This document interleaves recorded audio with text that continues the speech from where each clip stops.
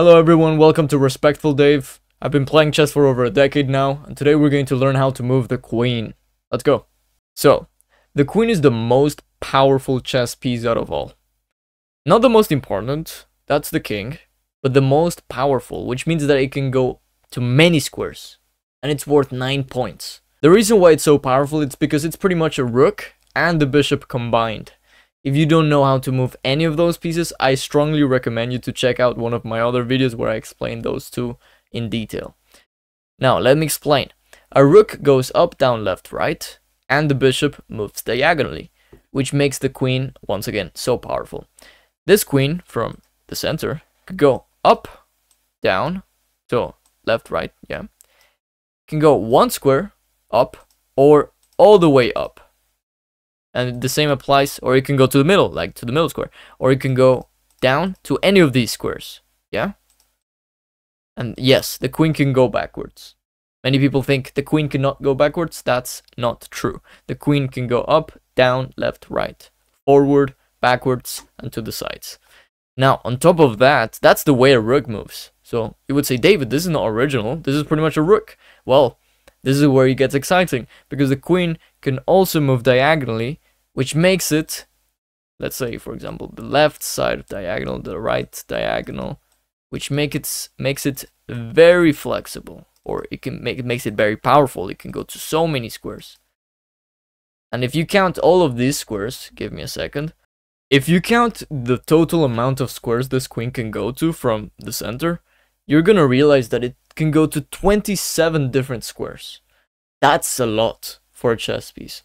And one last time, that is the reason why the queen is so valuable. It's very, very powerful. Let's take a look at this position. How many pawns is the queen attacking? How many pawns are in danger because of the queen? Let's go through it. So, this queen from the center is attacking one pawn. That's diagonal. Let's take a look at this pawn. Is this queen attacking that pawn? No, it's not. That would be a knight move. And that's something else that people get wrong. People think, oh, the queen can do everything else any other chess piece can do. No, that's wrong. The queen, the only move that the queen cannot replicate is the knight. So that's why actually people like the knight so much, because it's so unique. But the queen cannot replicate, or cannot imitate, or cannot move like a knight. So we have one pawn so far. Sorry. This one is not in its scope, so that doesn't count. Is this pawn in its scope? Can this queen take that pawn?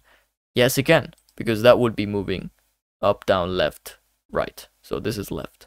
That pawn is attacked by the queen.